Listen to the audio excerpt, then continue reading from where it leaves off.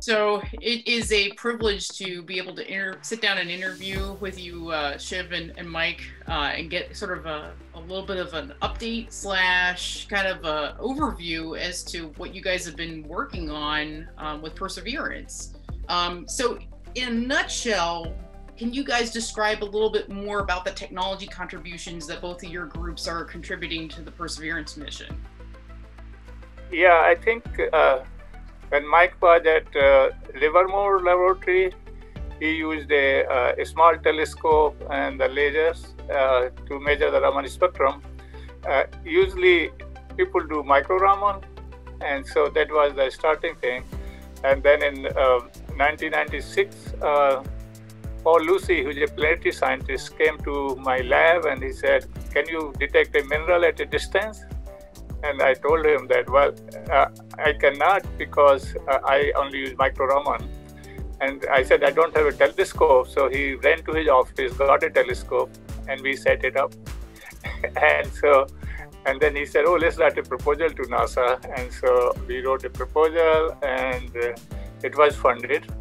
And so we then presented a paper on the technique in 1998. Am I right, Mike? If you're talking about the pulsed Raman, it was 1998. That's correct. Yeah. And the Raman system that I was doing at Livermore that Shiv described was in 1992.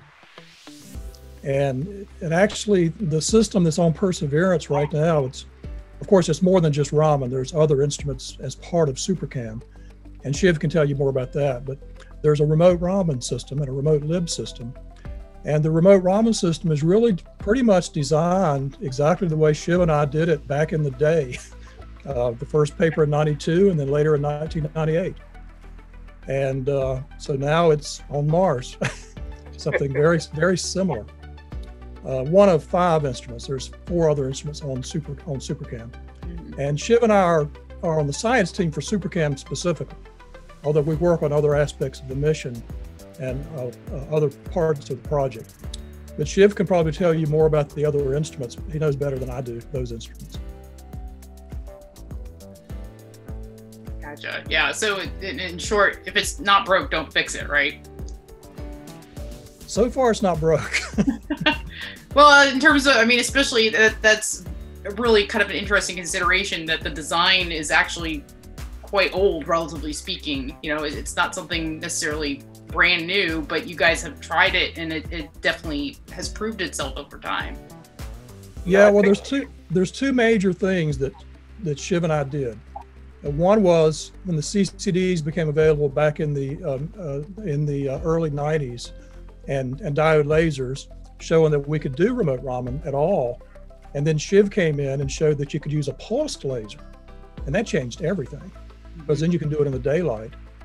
And then Shiv, of course, is the world's expert on this. He's so he's basically responsible for getting this onto the rover.